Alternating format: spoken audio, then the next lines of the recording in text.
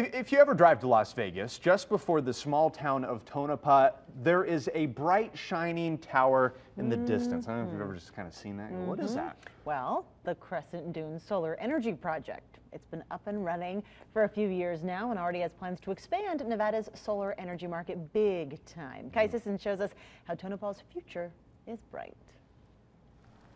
They create a giant dome of radiant light, something that looks straight out of the future.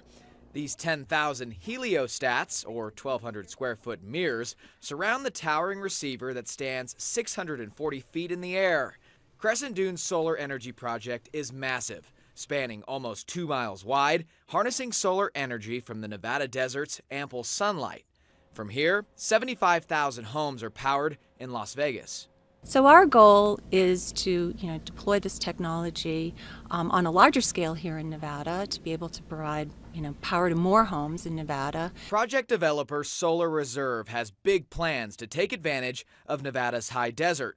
They want to build 10 more of these outside of Tonopah and possibly get more solar energy to northern Nevada and California. A facility here in Nevada can also help power California while providing a lot of economic benefits into Nevada. This would mean a major boom for the small town of Tonopah. About 3,000 temporary construction jobs and 350 permanent jobs would be coming.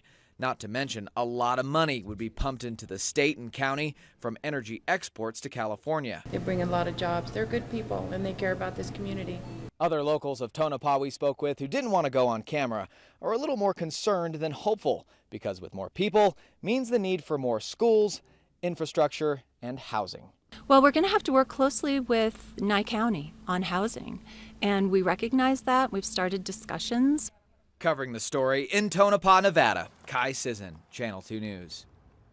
As for when the 10 new towers would be built, Solar Reserve has selected land and are submitting permits. They hope to start building in the next couple of years.